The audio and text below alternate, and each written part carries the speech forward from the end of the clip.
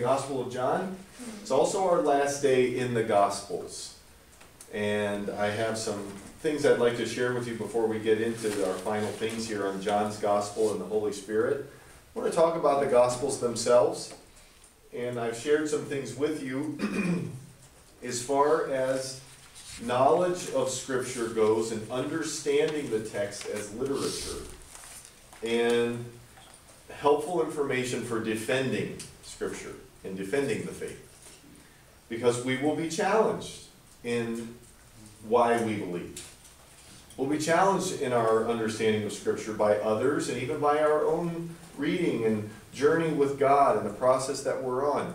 Christianity requires, I have heard it put, Christianity requires a happy trust in Scripture.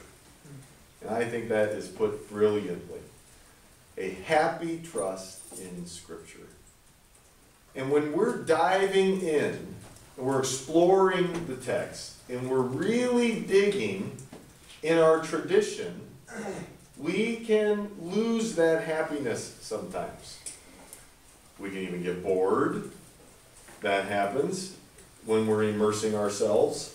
And certainly there are times of exhilaration and the Spirit of God turns lights on and pours fresh grace and mercy on us and power when we're in the Scriptures. Then there are even times when we can be a little troubled and upset in our faith when we're exploring issues of the text. And I first want to say we shouldn't be afraid to explore issues of the text that are the foundation of our tradition of happily trusting in the Scriptures. A happy trust in the Scriptures is the product of having a strong faith in the reliability of the text and in the authority of the Scripture in the life of the church and in the life of the believer, and then certainly the truthfulness of the text, right? So if we trust what we believe to be true, when your parents told you you shouldn't have Snicker bars for breakfast, they were telling you the truth, and hopefully you believe them. It was good information. And I hope you don't do that. And so when we read the Scriptures, and a happy trust in Scripture means we believe what it says, and we base our life and faith and our outlook and our worldview on the Scriptures. Yet there are times when we come across things that trouble our happy trust in the Scripture, and they upset that content place of simply believing the text. Has anyone had that happen before? Okay, yeah, me. I've had it happen to me. And specifically with the Gospels, what we would say the very center of the Scriptures, the Jesus stories. And then we have Paul interpreting that and others interpreting that, mainly Paul, what that means for Christianity and the church. But we have the Jesus stories, and we can come across things that we start to wonder, is there an error here? Wait a minute. Is there a chronological error here? One writer says this, and the other writer says that when Jesus taught on this, this happened. And that's different than what this one said. Does anyone have any examples of that, where that's happened to you when you're in the Scriptures? This is the kind of thing when if you go to another college after this, after Elam, you'll hear about these things, and people will just throw this stuff at you. Professors will throw it at you and say, this is why you shouldn't believe the text. Yeah. I was talking to somebody on Facebook once, and they were saying, they brought Scripture to me, and they were like, this Scripture says this person saw the face of God, and then this Scripture says no one can see the face of God. And I was completely stumped because I had no idea what to do with that. But now looking, I probably didn't look at the context of what was being said and all that stuff, so I should have had a deeper understanding of it, and that's why that's so important. Yeah, that just looks like that looks like an obvious contradiction that someone could say, aha, gotcha, on there. It's not the inerrant Word of God. And that's the common response there. Yeah. I think the one you hear the most, well, the one I've heard the most, is the one where they make claims about the crow, the rooster crowing. Oh, yeah. Yeah, it's depending on which one, which gospel you read, it says it different numbers, although it's usually implied that they're just saying it, and then when Mark says it, he's like, he actually counted the number of times, because Peter was there while the other ones are like, 8 crowds! Sure, you know exact numbers, because we're not from Western civilization, where that's usually important. Right, right. Yes, The Caitlin. thing that I've actually started to enjoy when I find a contradiction, it actually makes me really excited and not scared anymore, because, I don't know, God's just been, that scripture in Proverbs that says it's the glory of God to conceal a thing, but the honor of kings is to search out a matter. I put it in the front of my Bible, and I was like, you need to remember that with the word. Because now when I see a seeming contradiction, I'm like, yes, let me just dig this out, because once I dig it out, it's even better. Like, it just proves, the word just proves itself. And you go through the Geisler, every time we go through a section, he has that whole, like, pages of like, how to deal with this. Yeah, it's great. I love it. Yeah, It's good. good, bring it on. Yeah, thank you. One thing that, I mean, it's pretty obvious when you read it, but one thing that used to always get brought up to me was an eye for an eye, but then Jesus says, you know, love your neighbor, you know, turn the other cheek and whatnot. And of course, if you read it all in context, it describes, you know, what the eye for eye actually meant with the whole servant or your wife. And, like, you gotta get real deep into it, but that was something that somebody, because of where I was when I got saved, when I was incarcerated, that was something they'd always talk to you. It wasn't necessarily always an argument, but that was one of the things they always came to you was, well, how come it's an eye for an eye here, but then over here you're supposed to turn your other cheek? So, I mean, Right, contradictions or, and people that are looking to challenge the faith will very quickly be able to find those things, especially now that so much is available to us with a few clicks. And in previous generations, Christianity held a place in culture in our society, was a pillar of the culture, and was a significant member of society, the church. That is no longer the case. Christianity for many is to protect, you could even say, to protect ourselves from so much pluralism in the world. It's easy for us to become a subculture where we live in our own world and we have our own celebrities and we do all of our own things and all of our own activities, and we're not infiltrating the rest of the world.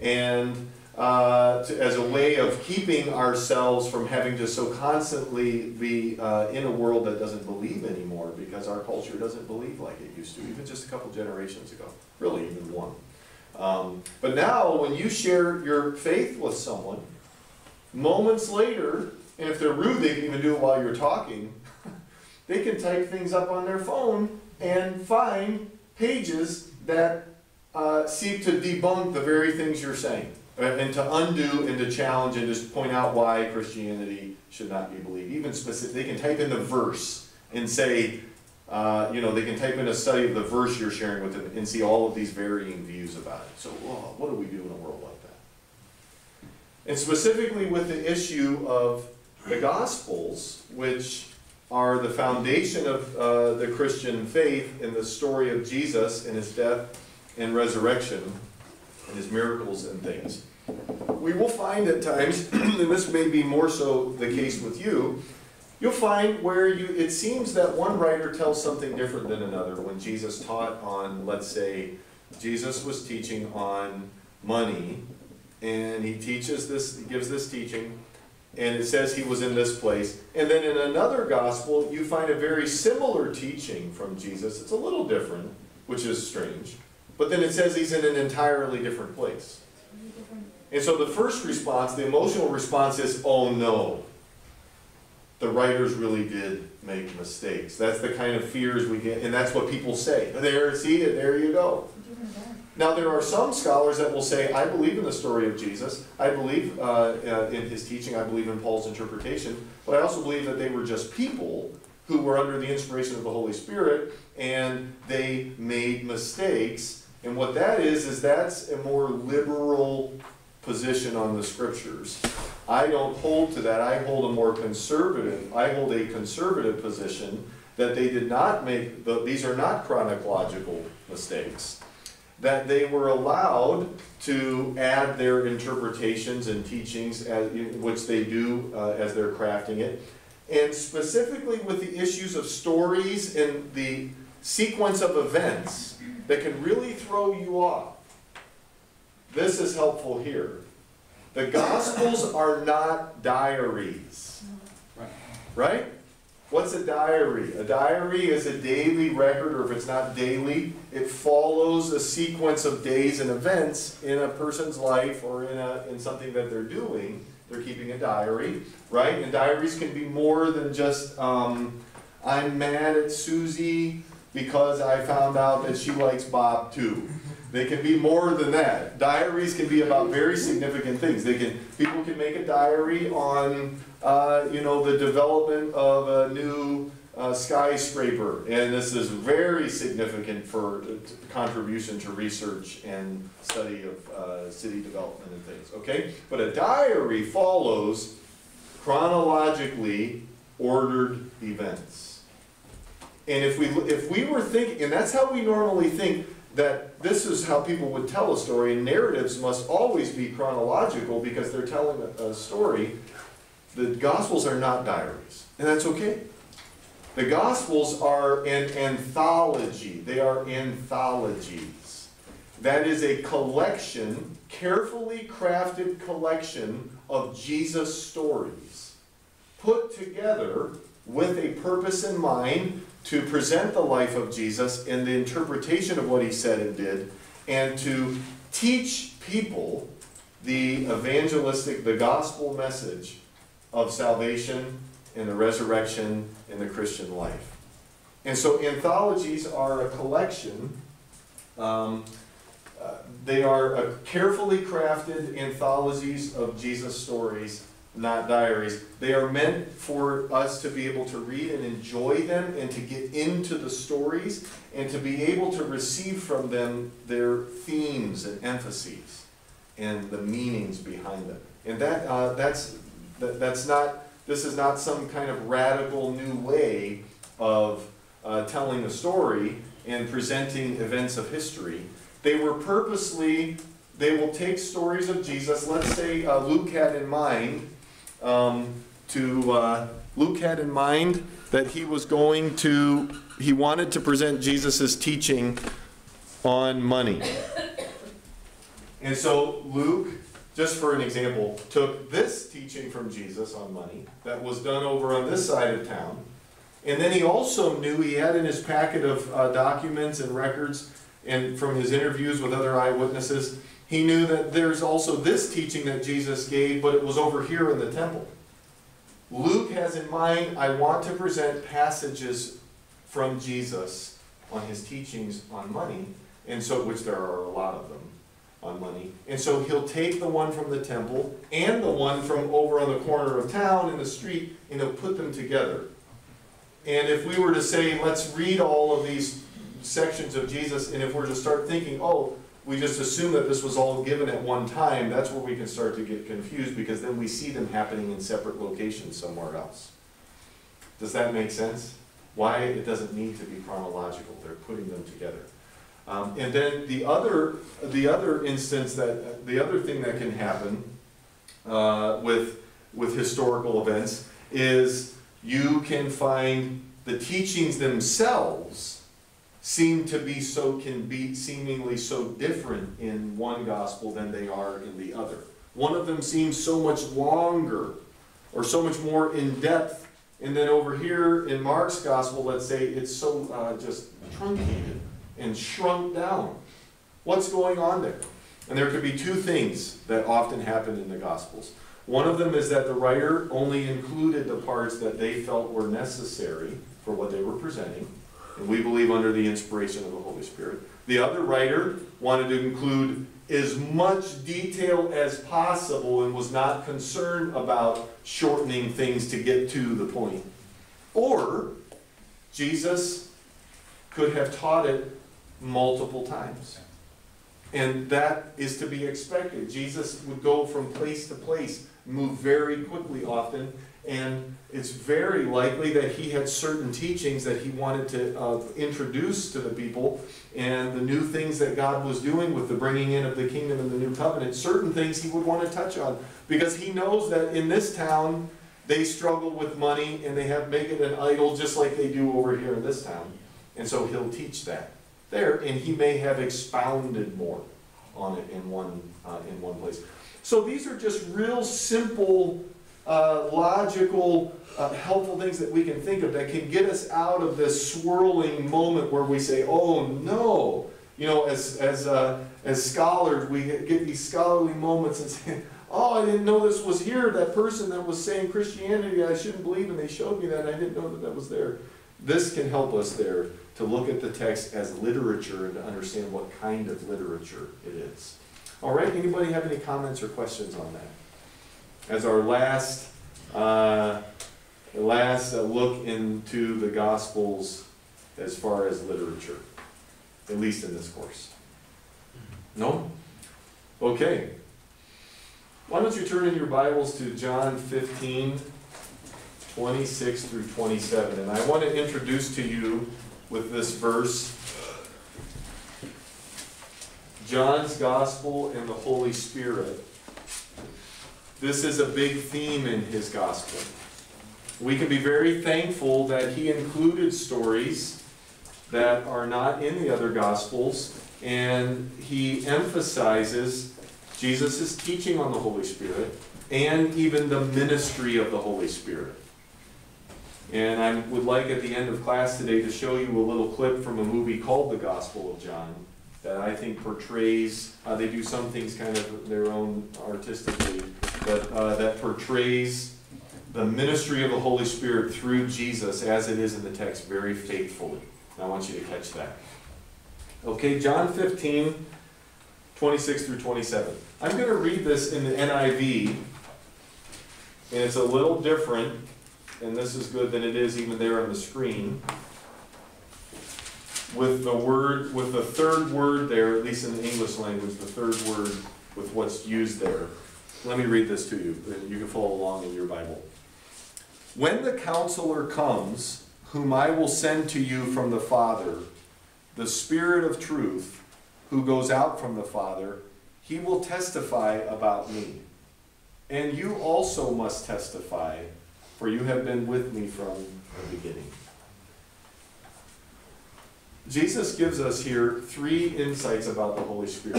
And I want to stop on that first word right there. Notice that as I read that and compared with the one on the screen and compared with some of your texts, there's a different word there for this name, naming the Spirit. My NIV says Counselor. And it's good that it has a capital C because it's referring to God, yes. God the Spirit. Mine says Counselor. This one says Advocate. What does yours say? Helper. Helper. Comforter. Okay.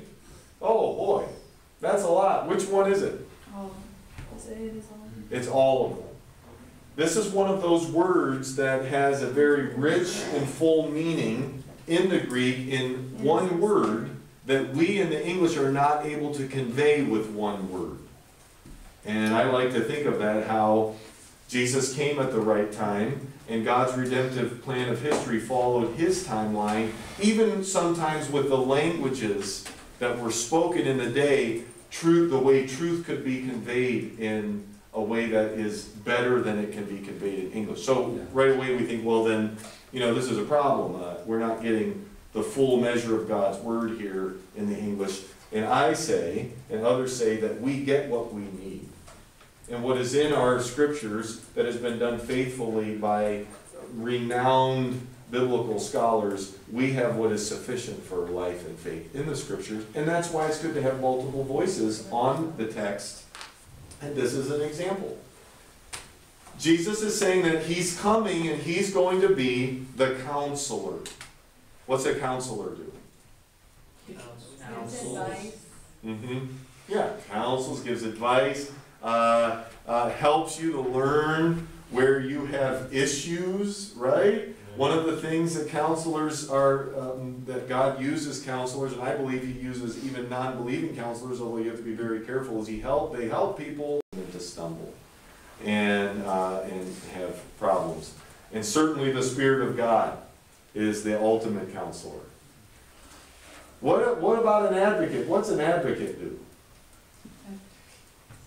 Fight on your behalf. Advocates, right, yeah, this is real challenging here. Don't use the word. He's a comforter also. He comforts us. And so Jesus is saying that someone wonderful is coming that does all of these things. And as they heard these words from Jesus, who this was that coming. And we get a little window in here into the purpose of the Spirit's coming in these two verses. What is, besides the meaning of that word, what is the purpose of the Spirit's coming? Testify about Jesus. Testify about Jesus. Yeah.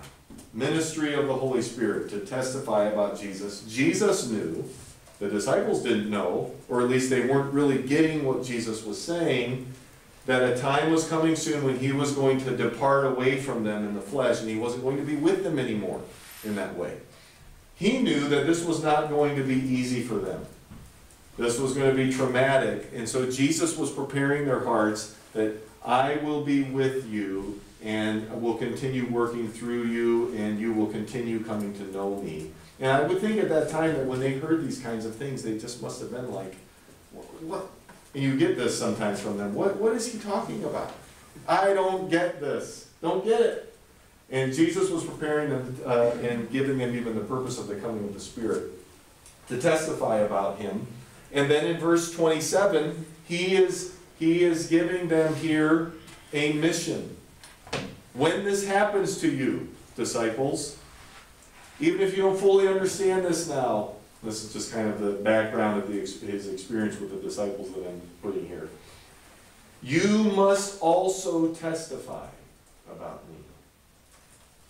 And so he's revealing to his disciples he has something more in mind, and it's going to come by the Spirit.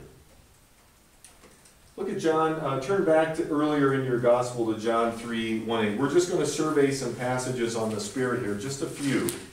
Some of John's key passages on the Holy Spirit.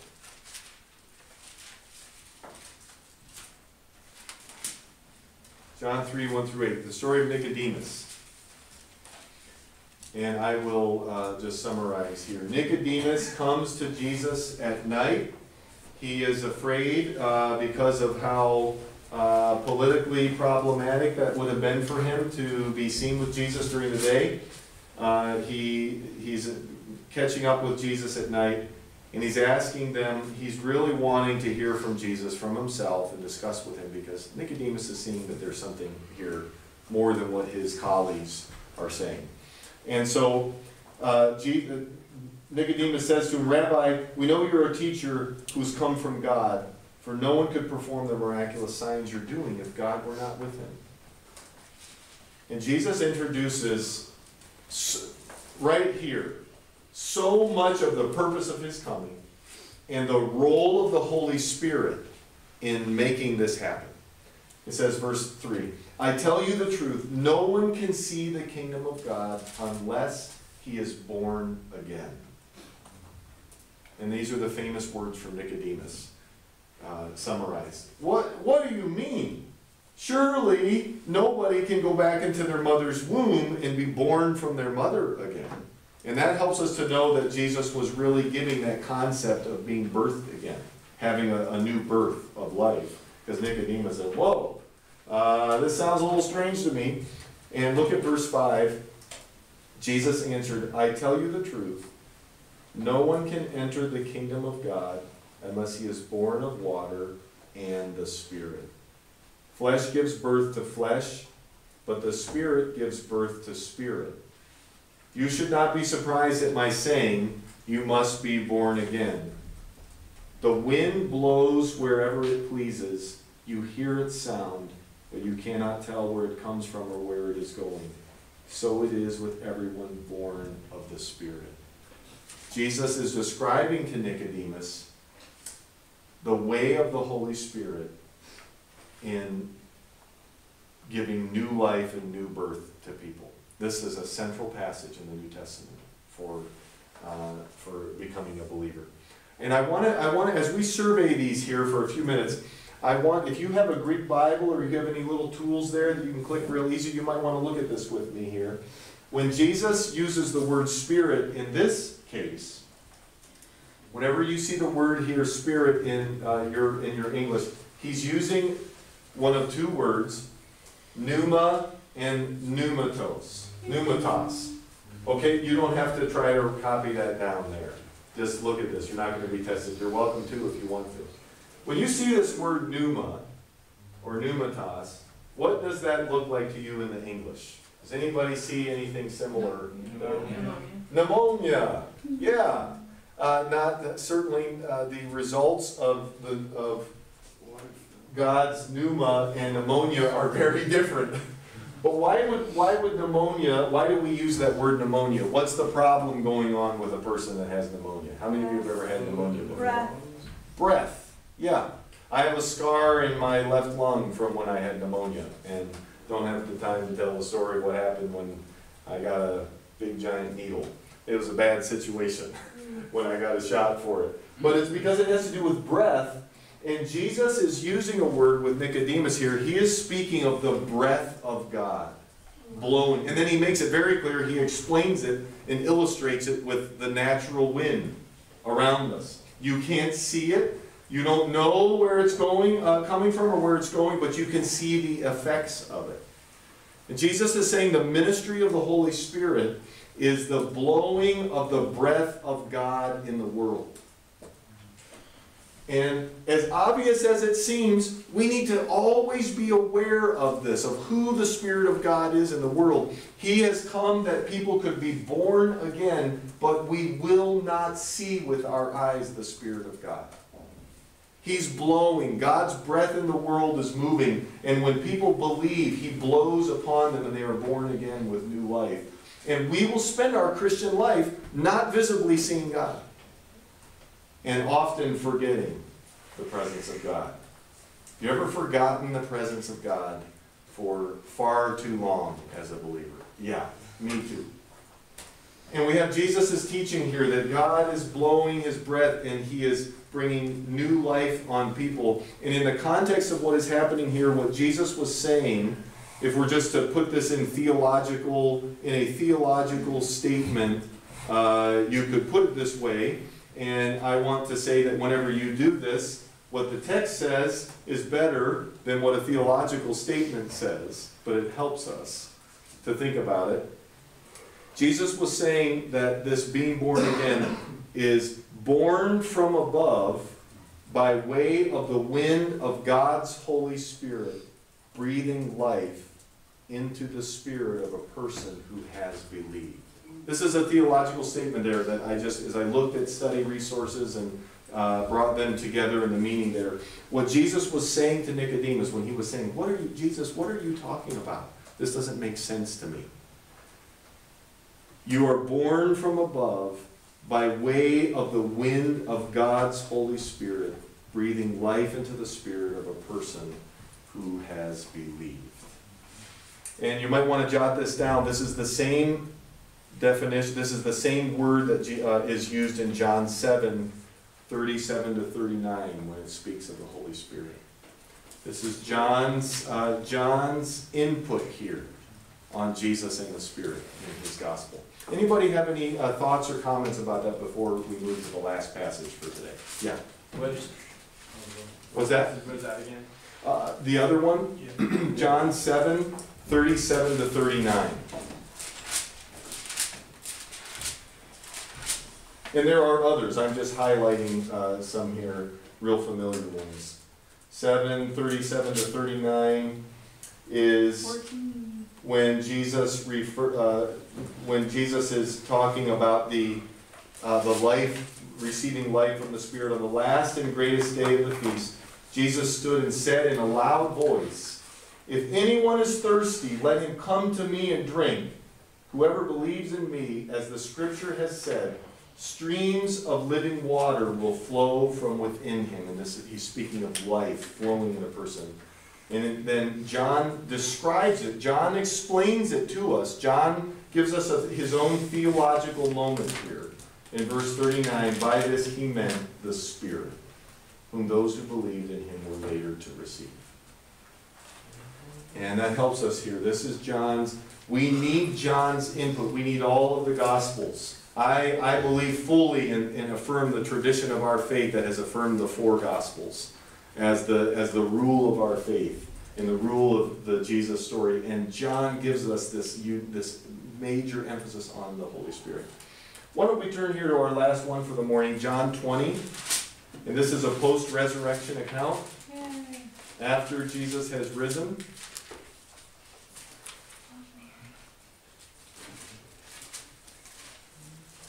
And we're going to look at verses 19 to 31.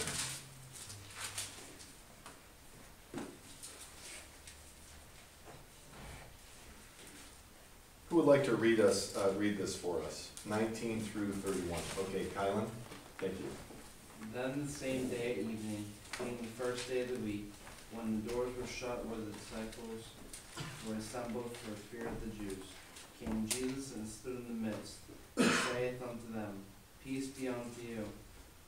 And when he said so, or when he had so said, he showed unto them his hands and his side. Then were the disciples glad when they saw the Lord. Then said Jesus to them again, Peace be unto you, as my Father hath sent me, even so send I you.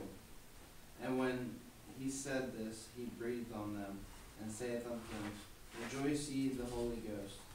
Whosoever sins ye remit, they that remitted unto them, and whosoever sins ye retain, they are retained. Well, that's good. How about you stop there? Because let's just focus with our time, thank you, Kylan, on this specific part here on the Holy Spirit. I was going to have us look at what happened with Thomas there, and how Thomas came to the faith, and how that is often the case with people who won't believe until they see things. But I don't think we'll have time for that. Thank you. So Jesus here appears to the disciples. The door's locked. Why'd they lock the door? Scared. Yeah. Scared of the Jews. They're scared. They're They're in trouble. Their leader's gone. He died. They're probably too traumatized by the whole thing to be thinking about all the preparatory statements and teachings that he gave them at this moment that they're in. And so Jesus appears. He twice blesses them with peace. And he commissions them, as the Father has sent me, I am sending you. He commissions them here, which follows up on the things he had already been saying to them about what the purpose of the Spirit would be. And then in verse 22 it says that he breathed on them. And that means physically. He was there in the flesh, physical, and that's very obvious from the story, because of Thomas, specifically because of Thomas. We know he was there in the flesh. Who doubted. He breathed on them physically and said to them, he gave them a command in the second part of verse 22, receive the Holy Spirit. The language that is used here, the Greek language, is he was saying to them, receive right now the Holy Spirit. But this is before Pentecost. Yeah. This is before the day of Pentecost, when the Spirit was poured out. Yes, Caitlin. So is this when they were born again, but not filled with the Holy Spirit? That's what I believe, and that's what other scholars believe. Like for instance, my commentary notes here, which is very conservative commentary on the Gospels, just says that he was giving them a partial deposit of the Spirit before the day of Pentecost. But they're acknowledging what the wording here says, receive right now of the Holy Spirit. And there'd be some that would say that this was only symbolic, that Jesus did not really, there was no activity of the Holy Spirit upon them at this moment. He was just speaking to them, symbolizing what was about to happen on the day of Pentecost. And I would say, then why did he walk up to them and physically breathe on them? Don't you think if Jesus appeared in the flesh after the resurrection in the room with you and he breathed on you, something is going to happen? Something is going to happen. And it's in the context of the forgiveness of sins. Even in the context of what he says when he tells them, he commands them to receive the Holy Spirit right now. And it's in the context of the issue of the forgiveness of sins. And so there's new life that is entering into the disciples in this moment. and it is preparing them for a new way of relating to Jesus. It's preparing them for the day of Pentecost to be sent out and on mission for Jesus. And so we see here what John gives us in this very important account here of the ministry of the resurrected Christ in the life of his followers. His ministry to us is the same, but he's not in the flesh. The breath of God being blown on us. And let's look here very quickly at a couple of these words that are here, that when we really acknowledge the text for what it is, and nobody is going to have to read this out loud. So.